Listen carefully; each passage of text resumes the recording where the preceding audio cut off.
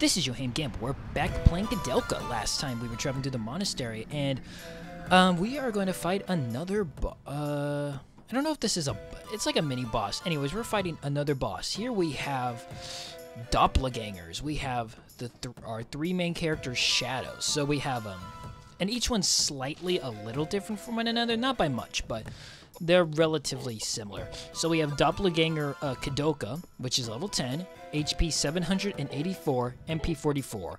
I think she has the least amount of health. Yeah, she has the least amount of health out of all the doppelgangers. And she absorbs light.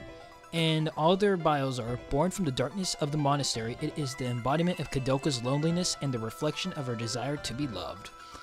And then we have the doppelganger James, which is the one that's hiding in the corner, level 10, HP 841, MP 40, also absorbs light. Born from the darkness of the monastery, it is the embodiment of James's disdain and reflection of his desire for salvation. And in the final one, which is doppelganger Edwards, he has the most life, but he's also level 10, and he has 961 HP, and his MP is 14, so he mostly just attacks physically. Koudelka attacks magically, and James attacks magically a lot. He's actually probably the most troublesome out of all the doppelgangers. But Edward's bio is also born from the darkness of the monastery. It is the embodiment of Edward's stubbornness and the reflection of his desire for adventure. So yeah, this fight isn't too hard, but if you're not careful, it can be tricky. I'd say, obviously, get rid of like Koudelka and James first, of Edward first, just because they're kind of right in your face, and then you can just kind of gang up on Edward, because he goes down, he's annoying. Well, no, I'm sorry, James is the most annoying one, because his magic is probably the strongest. Yeah, he's the most annoying, but other than that, though, it's not too hard. Interesting enough, though, the word doppelganger is actually kind of a cool word, because it's funny, because whenever I hear people use doppelganger in like a sentence, they always say like evil doppelganger, but it's kind of redundant, because doppelganger itself means evil. It's like an evil clone of someone, so saying evil doppelganger would just be an evil clone, which is a little redundant. But doppelganger comes from the German word, is a German word, I believe, and it's a word for double walkers, and it's regarded as bringers of bad luck, and seeing one's own doppelganger is said to be an omen of one's death. So yeah, they're not friendly, but this fight isn't too hard. Just keep bashing away at them. And like I said, though, James is probably the most annoying because he hides in the corner and does some pretty decent magic damage. But other than that, though, not too bad. But as you can see, though, Edward deals with them pretty easy, and the Koudelka one isn't that bad either. She has some magic, but it's nothing too bad. Anyways, I'm just using healing items because James's magic is pretty shitty, so his healing magic won't do very much. I make James strictly use just items for healing, and then Koudelka uses her magic for healing, and it works out pretty well. It can be a little troublesome if you don't have a lot of items on you, but with my high luck rate, I get a lot of items. Plus, this game's pretty kind about leaving a lot of items around. So even though you don't have a gift, I'm gonna say gift shop, a shop you can buy more items at, it's nothing too cumbersome. And there he's using Geyser. Does a pretty decent amount of damage to the boys, but not much to the girls. So she's fine. Again, her piety is so high, most magic doesn't do anything to her. The only time magic's kind of annoying is if it can like poison, silence, or paralyze her. Silence is the most annoying though. But yeah, though, just trying to get Koudelka a little closer so she can do some serious damage with her magic. And I'm still upgrading her magic. I think her flare should be leveling up very soon, and I will be doing some off-screen grinding at the end of this part, because we'll come to an enemy that allows us to do a bunch of grinding really easily. We don't get any experience from it, but our magic and our weapon abilities get experience, but our levels don't get experience because you technically cannot beat this character. It's an unbeatable character. No matter what, you can never actually beat it. So, yeah. And just gonna keep using like Fortify Strength on Edward, just because it should level up pretty soon, and it's pretty useful. I usually try and get them to level I mean, you don't have to get them to level 3. I think level 2 is pretty good enough, because once you get it to level 2, it raises its AP by 6, and then level 3 is AP by 9. So, I mean, if I ever get the chance to, I'd like to get it to level 3, but it's not like a super, like, oh, I won't. This will make the game, like, 1,000 times easier. It makes it a little easier, but it's nothing, like, super, like, ugh, you can't beat the game without it. So, yeah. One thing that's been kind of funny is I've been really taking a huge liking to spears in this playthrough. I used them at the very end of my last practice run a little bit, but during this playthrough, I've been having Edward use a whole bunch of spears because I've been getting so many spear drops from enemies, so it's been really nice. Yeah, his James, the doppelganger James's Earth magic is actually pretty decent damage, mainly because though, just Edward and James don't have high magic. I'm just gonna say magical defense. They don't have very high magical defense, so they take a relatively decent amount of damage from it. I am going to get James's magic defense up a little more because he uses the spells that the buff spells. Because he uses the buff spells, they are a bit expensive, so I do want to raise them. I don't know if I mentioned this before, but if you use the fortify spells on enemies, it actually decreases their ability. I don't know if I ever mentioned that, but it does, which is actually pretty useful. So James can also debuff and buff characters, which is pretty damn useful. And unfortunately, no more. Oh, still just using cheese, yeah. That's the only thing that's kind of annoying is if, you know, you have to rely on items for healing with James, which isn't always the best. I mean, it's serviceable for maybe the beginning of the game, but it's not the best. But thankfully, though, Koudelka will her healing magic will level up. Not in this part, and not in the next part, but by the end of the next part, she'll have level 2. Most of her magic will be level 2 by then, so that's good. Because one thing, I don't actually know if level 2 magic does more damage. What I think it does is it just spreads out. So if you have an enemy next to another enemy and you use like flare level 2, it just hits them, it just hits the enemy next to them as well. And then if you use a healing spell level 2, it heals allies next to them. I'm not sure if it does more damage or less. I don't actually know if the levels do. I know they cause spread, but I don't know if the damage increases. It might. I never actually really thought about it before. But, oh well, that was the doppelganger. Nothing too hard, just a little time consuming, but other than that, nothing too bad. And I'm putting more points into agility because Koudelka... Yeah, because Koudelka is a bit slow for my taste, and I'm putting more into her luck. Yeah, definitely more into their agility, because, yeah. More into vitality, spreading them out a little more. And you get the icon earrings, high potion, and I think that was panacea. So yeah, panacea is pretty useful. Nope, wrong thing. Nope, wrong thing. There you go. So we got the icon's earrings. So medium size. Yep, this restores HP. Some good old wine. Another set of decorative statue pieces, and then the red glass part we got in the last part that I didn't look at. Now this is to solve a puzzle. It's not, you don't need to do this. This is 100% optional. Okay, that was a boss because there's a healing spring here. And whenever there's a healing spring, it's always considered a boss. So anyways, if you put the glass into this tapestry or whatever, it reveals the number 7038. And if you remember, there's a chest on the higher floor, and we can go ahead and get that. The item in there is completely optional, but yeah.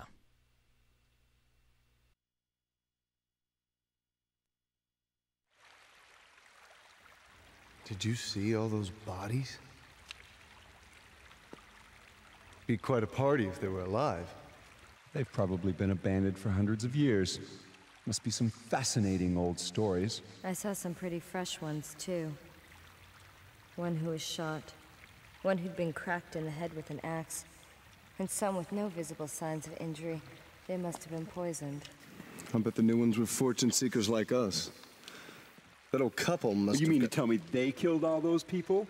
Rubbish! All those deaths are rubbish? They're all liars and thieves anyway.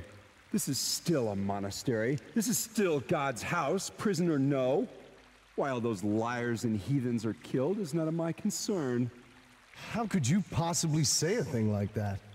That doesn't sound very priestly. I am not a priest. I am a bishop. I don't give a rat's ass what you are. Look, I'm not saying that all of those people were saints, okay? But that doesn't mean that they should be put to death. That old couple. They're so well-mannered, kind. You think they're killers? Good manners? Yes. Think about it! Why would they leave the place such a mess? I don't know. You think they'd at least bury the bodies? Possibly. Anyway, I have this strange feeling we're not alone with all these bodies and ghosts. You'd better keep your mouths shut. If you want to live. Wamp, wamp, wamp, wamp. We'll be back with Koudelka and the Bickering 3. They bicker so much, but I gotta agree with Edward on this one, James. I mean, you're definitely being really naive here. I mean, I don't get it. Like, it's like, okay, this is a shitty monastery, okay? Obviously some fucked up shit happened here, so who cares?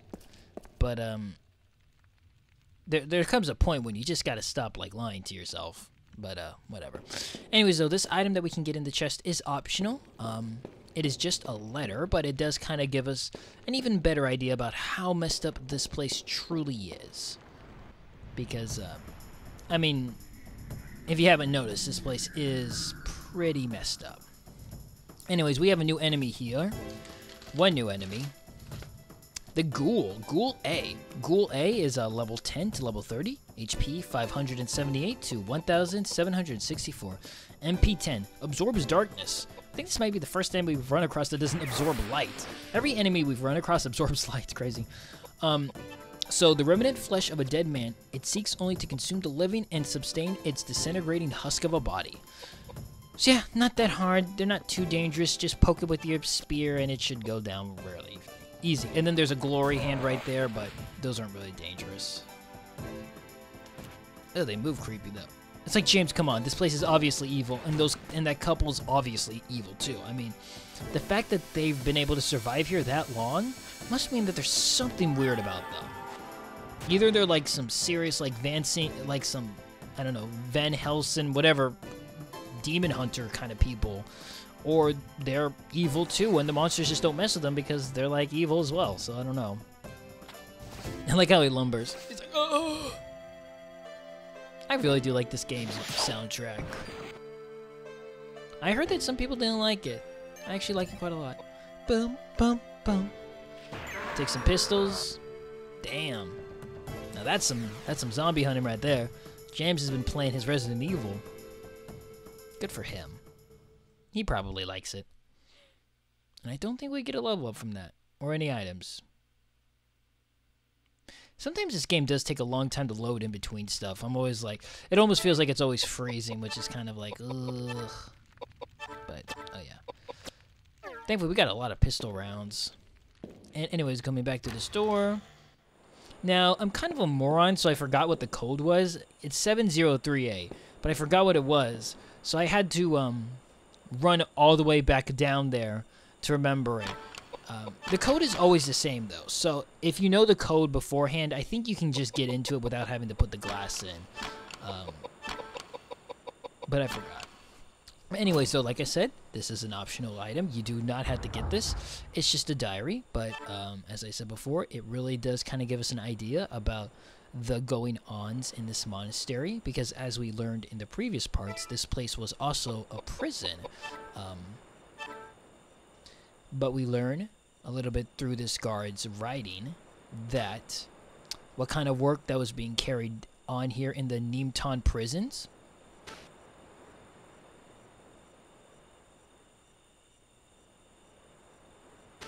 Yeah. It is a pretty foreboding place, and it only gets worse and worse as we continue through the game. So yeah, this part is a little long just because I do go through all of it kind of slow. I want, if you want to read it, you can pause it, or you can always go to the Wikipedia and look there too. But I think I do appreciate that they give you the chance to look through this. Built as a house of God. That is pretty ironic. Yeah, a lot of people died here. A lot of people died here with not a lot of care for them. And again, though, I mean, I think Edward does make a good point. Even though a lot of the people who we just recently saw killed were like thieves trying to get whatever treasure was left in the monastery, James himself is also looking for something here. He's told us in the beginning.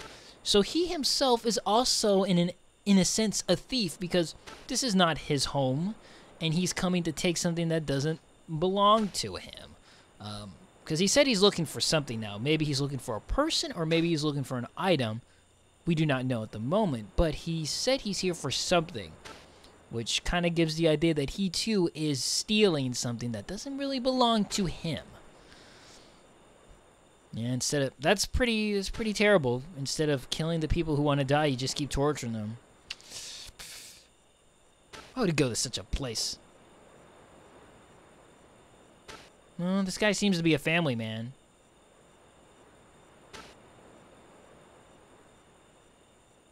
Yep, oh, and they're talking about the wedding dress. That's the mummy's bride that we killed in the last episode, I believe. Yeah, that we got the earth magic from. And it seems like the guard himself definitely feels like he is guilty of doing such terrible things and should not deserve any kindness from his savior or God, which is interesting. When you get to that point where you feel that you are of no point of redemption.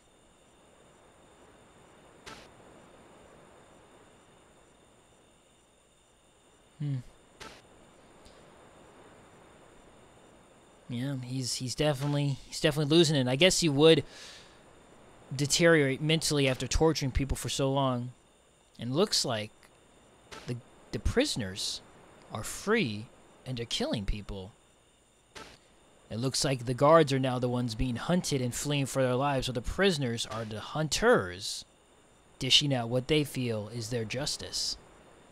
And it sounds like the guard can hear footsteps out his door, and that was the final part of his journal. So yep, definitely some terrible things went on in this monastery. And for what we don't know, it was said to be a prison, but I don't really know a lot about the prison or justice system, but I'm sure torturing probably isn't allowed. I feel like that's a really naive thing for me to say, because while I think it's probably not allowed, it probably does happen to some certain extent. Again, I don't know anything about it. I don't want to throw any shade because I don't know. So I can't say one way or another. But I'm pretty sure it's probably not cool to torture people. Anyways, this is just a dead end. I don't even think there's any items down this way. So, and of course, all these torches are well maintained. My goodness. Must be the old couple. Or I guess maybe monsters know how to light torches. They got like a little flint box. It's making me think of King's Quest VI with the Minotaur and Alexander's little flint box. Alexander pulls out his magic map. Koudelka, oh, and he pulled out a cutscene. No, nothing. But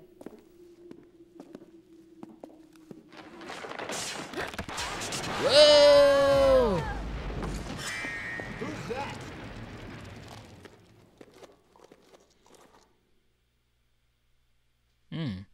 Some person. Well, now we are ourselves in a jail cell. Now, this part always really confuses me on how to get out. It's not hard to get out, but I always have a hard time remembering exactly how to do it. But we did get a level up, which is nice, and I am putting more into luck because, again, luck is really good. And mind is really important, too. I start putting more mind into James because his mind is really low, and that's bad because that means his magic won't have a good chance of hitting us, which is bad because we want his magic to boost us. So anyways, what you need to do before you can actually get out of here to activate a cutscene is you need to grab 2 items that are hidden, and you need to look at this pile of bodies. So I just passed by right now, but there's an item kind of in the corner. There's pistol ammo and I think an antidote. And then after you look at the bodies and grab those 2 items, you go to the no, it's panacea. No, it's antidote. Is it? I think it's antidote. Yeah, you go to the bars over there, and then you can continue on. Yep, antidote. And I think this is the first time we got an antidote? Or have we had it before? I'm not sure. But anyways, though, once that's done, we can go ahead and head over to these bars so that we can continue on with the story. But you have to look at those 2 items first. Grab those 2 items first and look at the corpses before you can actually continue on. Otherwise, you're just stuck in here. And the items, you can't even see them. They're, like, invisible, so it's kind of annoying. But it's not the worst thing. Darn. How does it look? You think we can get out? I don't think so. You'd need the strength of a bear to break those bars with your hands. What do you mean we can't get out? How hard can it be? Why don't you ask these guys? Damn it! Did you see that? Someone's in here. Will you shut up and get us out of here? How hard can it be for thieves like you to get us out of a place like this? Try saying that in the East End, holy man. Your severed head would hit the ground before you even finished the thought. This is worthless. I can't believe I'm wasting my time on you. I'm on a mission from God.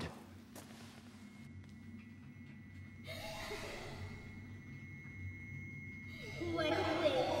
Such a terrible waste.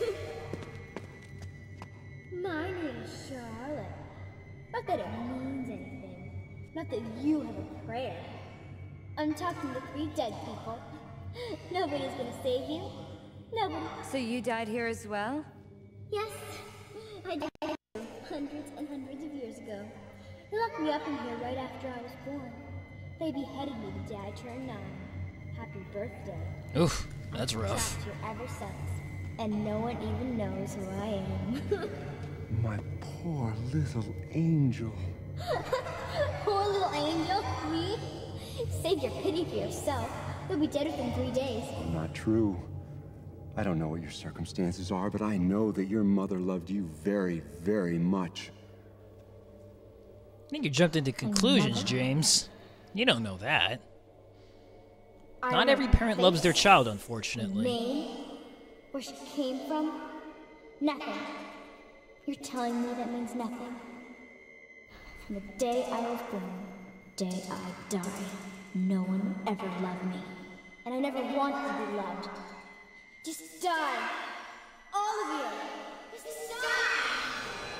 You know, I'd like to introduce you to a friend of mine called the Black Swordsman. I think he can really relate to your story. But yeah, though, with that, we go into a boss, I wouldn't say boss fight, but a mini-boss. But it's not with Charlotte, though. It is with the Jailer, also known as the Nobleman's Spirit. So this is the Nobleman's Spirit A. You actually can fight another one as a common enemy. This is level 10. Its HP is 1,225. MP 44, absorbs light. The ghost of a prison's former jailer summoned by Charlotte in life. He was cruel and a vindictive man who took pleasure from torturing the inmates. Now in death, he seeks to kill, maim once again. So yep, we have to face the jailer. Not too difficult. I feel like that's a lot with a lot of enemies, though. Not really too difficult. Especially if you allocate your points very specifically and you do a good job and you train up your magic, it's not that bad. Just gonna shoot a little magic at this guy. Bam! Eat some fire! Look at that. Pretty good damage, and I'm really far away from him, too. If I made Koudelka move closer, I could do even more. And her magic is went up to level 2, so now her flare is even better. Thank goodness. See, there he is using the boosting spells, but he's trying to take away. He's trying to debuff us. Unfortunately for us, he missed. But even if he did hit, it doesn't matter. Koudelka doesn't use physical attacks. She's all magic, baby, all the time. But yeah, and with James's attack raised a little bit, he should do slightly more damage. 3 AP isn't a ton, but it does do enough to where he can do a little bit more damage, which is always appreciated. And I'm gonna move Koudelka up a little bit. There you go. She should be fine. I don't think there's any threat of the jailer really hitting her. And even if he does, she has enough life. I really need to. What I'm gonna start doing.